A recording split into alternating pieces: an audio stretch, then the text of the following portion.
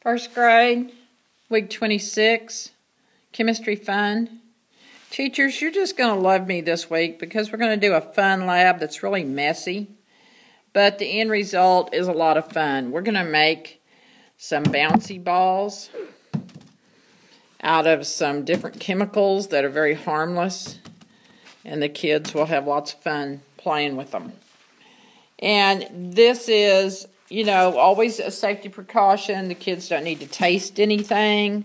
It's not edible, so nothing goes in your mouth. This is really, and I've tried to take the recipe and cut it down so that first grade can do this on their own. And you will have fourth grade helpers helping you set up. You start with a little container of glue. And you're probably wondering how much. That's a tablespoon. But I've done this several times now, and it's not real important. So I'm just going to pick my iPad up and just zoom in on that glue so you can see how much it is. I just let it roll into that little cup, and I'm going to hold that cup up so that you can see about how much that is. So let me focus. I found out it's not real important to measure the glue.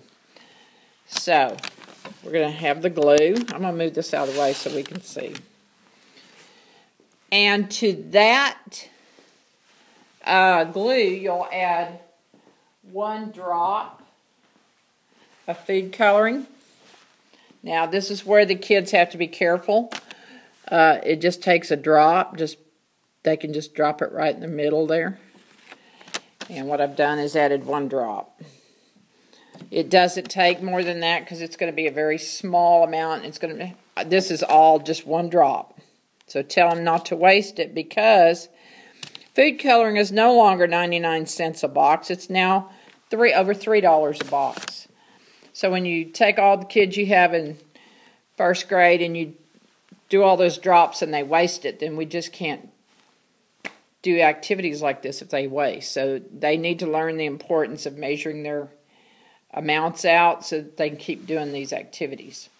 Then we take cornstarch, which I also found out they don't need very much. Tell them this. If they get too much, if they think more is better, then they're going to find out that their ball's going to crumble. Of course, they don't know what they're making yet. If they put too much cornstarch in the ball, it's going to fall apart. So tell them that they'll ruin the chemical reaction in their ball if they put too much. So I'm going to show you how much to get, and we're just going to put a tiny little amount on that spoon. If you were doing this with measuring spoons, which all of our measuring spoons that we have here, they all have they have mLs on them, so that doesn't help you. So I thought a little teaspoon like this might help because that's a teaspoon and you want about a half, and they don't know fractions yet, so it's about that much. So I could take the spoons, put a mark on them, and it would help them. And we're going to put that in our glue. So now we have our glue mixed up with cornstarch, or that's not mixed up, but we have dropped food coloring in. Now they're only going to do this once. They're not going to make ball after ball after ball because we don't have enough glue to do that. So they need to choose their color wisely because they're not going to be able to change once they put the color in.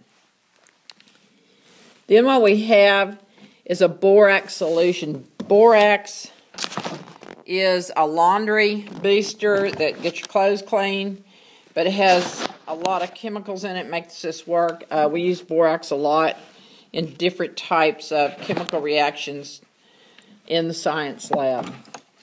I actually use the 5 ml spoon here.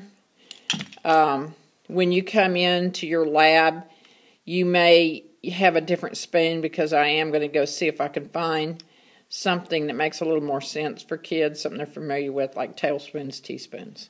Although that's not the scientific way. Now, let me stir this borax up. I'm going to have this solution already made for you because this is the part that's tricky if you don't get it right. So I'm stirring up the borax, and then I'm going to get 5 ml and put it in my little cup there with my color. Everybody's going to have a little stir stick. And here's the important part. Instead of stirring immediately, they need to let that just kind of make a reaction there. I'm just going to kind of brush that cornstarch down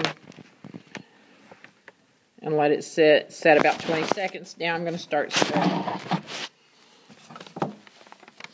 And this gets really messy. The good part about it is if they get the glue all over them, the borax solution will take the glue off them and deactivate it. So I'm trying to get my color stirred up in there. And now I can't do any more. So I'm going to pick it up in my hand and I'm going to roll it. Now I'm going to get food coloring on me. And yes, they might get it on their clothes if they're careless. Or they may not. Now I'm just going to go ahead and take my hands and pick up that glue that's stuck to my hands because I'm still mixing.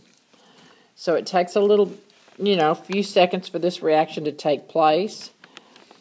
And I'm getting a really good ball here. And I can squeeze it. And as you squeeze it, you make that mixture, you're mixing it better. And pretty soon, you're going to have a ball that bounces. And this has now become a polymer that allows it to have a property of bounce. That's one thing you can tell the kids, you start out with glue and powders and liquids, and all of a sudden you have something that bounces. So you have a chemical reaction that took place in that glue. Now they can store these in plastic bags, and they'll last them a week. So I will provide a little snack bag for everybody to take theirs back to their classroom and they can take it home. But I'm going to kind of turn my iPad and I'm going to throw these balls, and these have set and dried a little bit. The blue one I just made is a little damp. As they dry, they bounce better. Here goes the blue one. Right out of the camera. Here goes the pink one. Here goes the purple one. Can't see that. The green, whoops. None of these are bouncing into the camera. So, they are bouncing all over the room. I know you're just going to love this activity.